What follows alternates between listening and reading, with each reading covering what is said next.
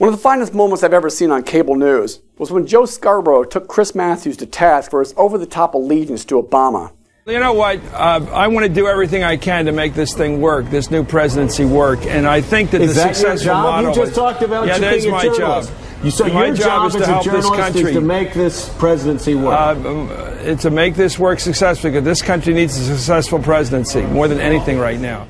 Even by the non-journalistic standards of cable news, that vastly lowers the bar. Unfortunately, Scarborough's scrutiny was not so sharp when it mattered most. His nightly show Scarborough Country ran from April 2003 through June 2007.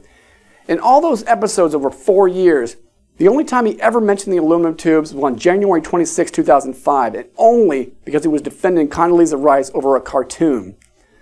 The next time the tubes came up was later that year on December 7th, with some back and forth between Scarborough and Al Franken over George Tenet's slam dunk assertion. Scarborough seized on that declaration as evidence to absolve Bush of any wrongdoing on the WMD debacle.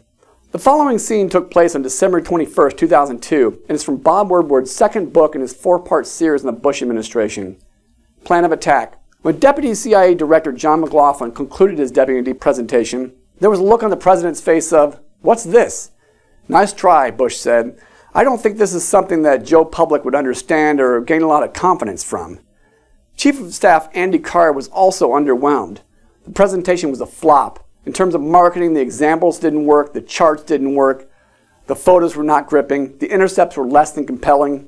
Bush turned to Tenet. "I've been told about all this intelligence about having WMD, and this is the best we've got?"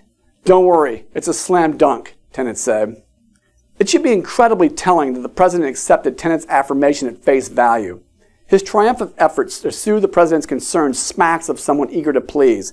And take notice of the fact that Bush wasn't worried about whether or not there were WMDs. He was only concerned about the weakness of the sales pitch. Tenet would later say that slam dunk were the 2 dumbest words he ever said.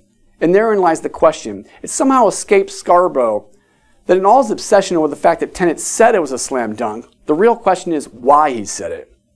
Franken tried to address the tubes, but Scarborough evaded the issue by redirecting the discussion back to the narrative he wants to spin.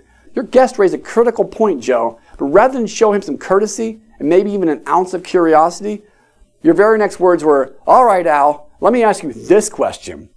It amazes me that people can pull that stunt and still see themselves as a bastion of civility.